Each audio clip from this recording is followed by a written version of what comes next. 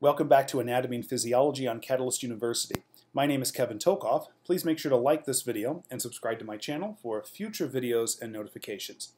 In this video, we're going to be discussing the anatomy of the sternoclavicular joint, or SC joint. Now, before we get into all this anatomy here and the functions of it, let's first define what the SC joint is. It's an articulation between the manubrium of the sternum and the sternal end of the clavicle. So we can actually see both of the SC joints right here. We'll dive into that in a minute. Recall that the clavicle, if we were to look at the full extent of it, which we will on the next slide, we'll come back to this, the clavicle has two ends. Has a sternal end over here, which is more proximal, or we could say it's more medial, that articulates with the manubrium of the sternum. And then it has a more distal or lateral end, which is the acromial end, which articulates with the acromion of the scapula. And actually this joint right here is actually the acromioclavicular joint, which will be the subject of the next video. Okay? So two ends of the clavicle. We're going to be focusing here on the SC joint, which is the sternal end of the clavicle. But just remember that it has two ends. Okay? Now, here we see an anterior view of the sternum, the manubrium. So this is an anterior view. That makes this over here the patient's left sternoclavicular joint, and over here this is the patient's right sternoclavicular joint. And before we really get into all this stuff over here, let's actually get some landmarks so we know what we're looking at. Right here is the superior part of the sternum. This is the sternum's manubrium, or a manubrium of the sternum. Down here is just a part of the sternal body, or the body of the sternum, which is inferior to the manubrium. Notice here there's a joint that connects the manubrium to the body of the sternum, and that's called the sternal angle. It has a couple other names you might see. It's also called the angle of Louis, and then it's also called the manubriosternal joint. Okay? Now, on the manubrium, we have a few other pieces here. Up here at the top, we see this concavity right here. This is called the jugular notch. We'll come back to that in a few minutes. We have a ligament that actually runs over the jugular notch. Over here we have a concavity that's on the right and the left side. This is actually called the clavicular notch, and based on its name, this actually tells you that this is the notch where the clavicle articulates. There's also an attachment site right here for the first rib. Notice the first rib articulates completely with the manubrium. And then down here we have an articulation for the second rib, or an attachment site for the second rib. You should notice that the second rib actually articulates half with the inferior part of the manubrium and then half with the superior part of the sternal body. So actually the articulation for the second rib spans both parts of the sternum here. Okay? So here's the first rib. You can see that the articulation with the manubrium is via costal cartilage. That's going to be characteristic of ribs 1 through 7. So here's the first costal cartilage. Here's the costal cartilage of the rib 1 on the patient's left side, and here's the left rib 1. Now, of course, here's the two clavicles, one on the patient's right, here's the clavicle on the patient's left. And you can see here the sternoclavicular joint. Now, what they've done here on the patient's right side, so this is the left side of the image, is they've done a frontal section. So you can see inside the joint capsule. And what's notable about the sternoclavicular joint is actually that inside the joint capsule there's a layer of fibrocartilage. Let me actually zoom in so you can see that a little bit better. So this is actually fibrocartilage right here. This is called the articular disc of the sternoclavicular joint.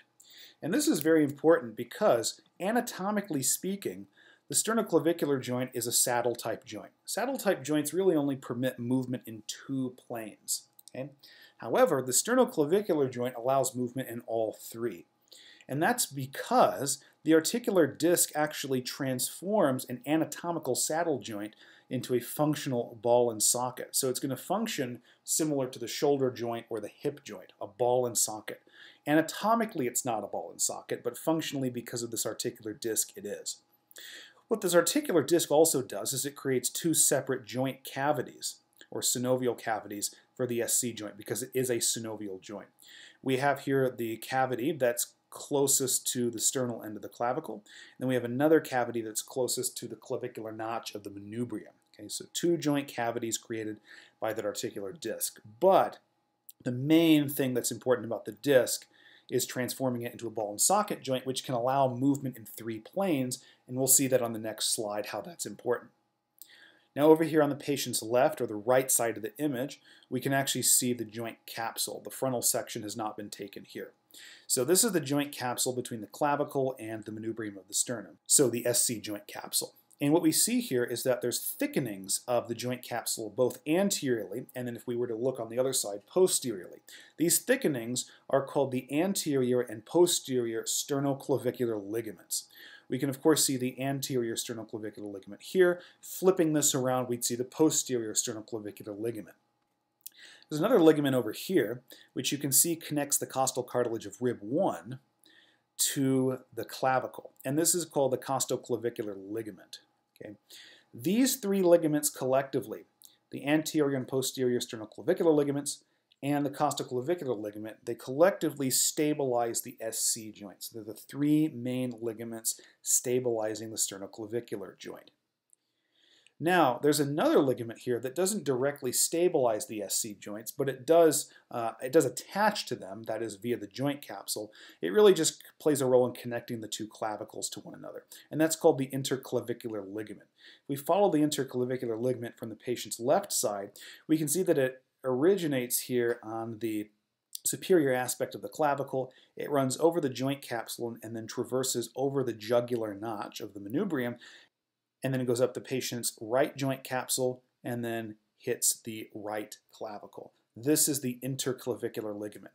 And when we do a review of this in a future video, we'll actually see another picture where we'll see another view of all these ligaments.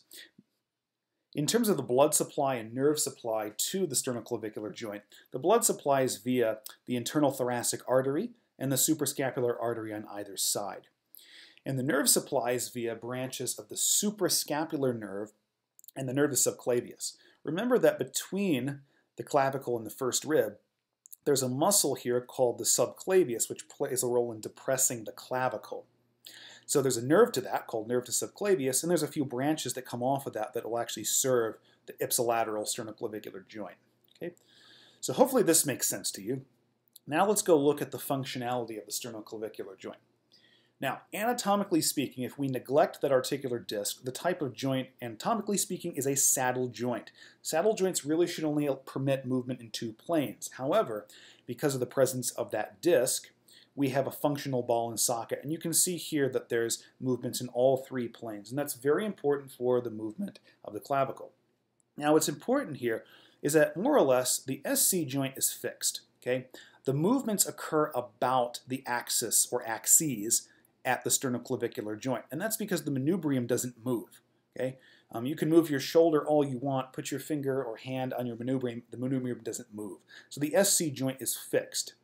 Whereas if we look at the acromial end of the clavicle, here we see it articulates with the scapula, and this joint right here is actually the acromioclavicular joint, which is the subject of the next video.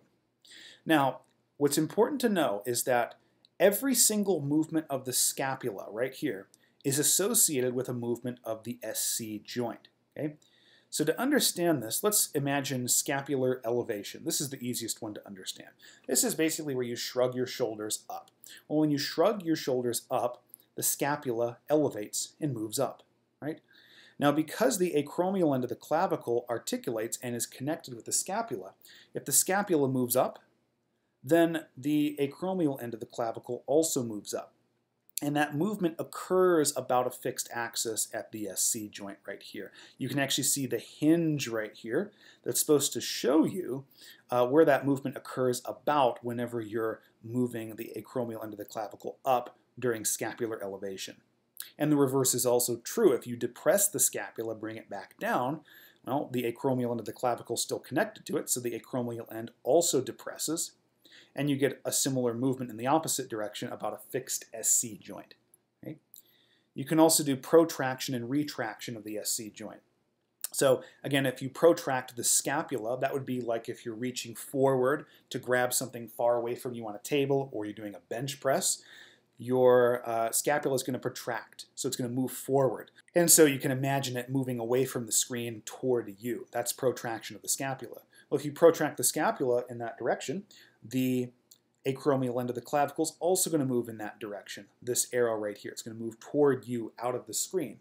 And it's going to occur about a movement, again, at a fixed SC joint.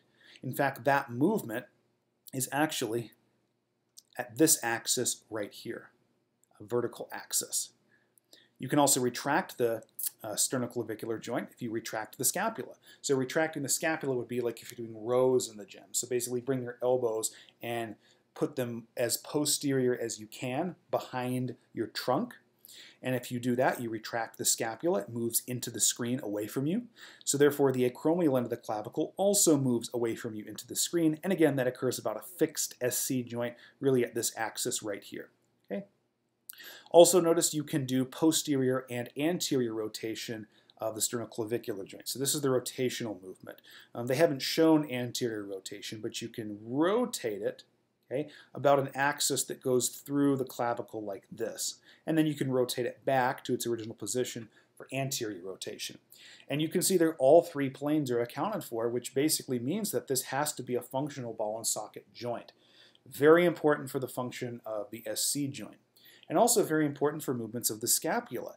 What we've seen here is that any movement of the scapula produces a corresponding movement of the SC joint. So for example, if you're doing shoulder abduction, so basically in the gym, you're using your deltoids, doing shoulder raises, okay, that's producing shoulder abduction. Okay? When you do shoulder abduction, your scapula moves. In fact, your scapula will actually elevate and undergo upward rotation. So because there's a movement of the scapula, you'd also have a movement of the SC joint. Okay? If you're doing a bench press or dumbbell flies, you would actually be protracting the scapula during the upward phase. So if you're protracting the scapula, that's a movement of the scapula. It would also produce a movement of the SC joint. So the key is you can't have a movement of the scapula without a corresponding movement of the SC joint, so they work in tandem completely. Okay? So hopefully this gave you a good understanding of the sternoclavicular joint. In the following video, we're going to start talking about the acromioclavicular joint. So now we're shifting toward the distal end of the clavicle, and we'll introduce even some more complexity here. Please make sure to like this video and subscribe to my channel for future videos and notifications. Thank you.